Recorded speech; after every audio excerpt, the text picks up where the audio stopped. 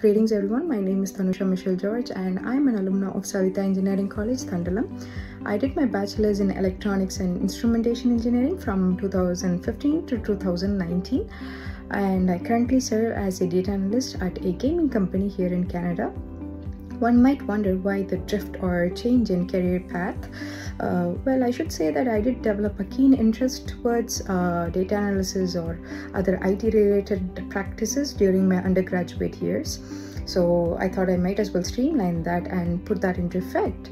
And immediately after my graduation, I got a job offer from TCS, worked there for a bit, and to further enhance my skills, I pursued my master's degree in data analytics over here in Canada.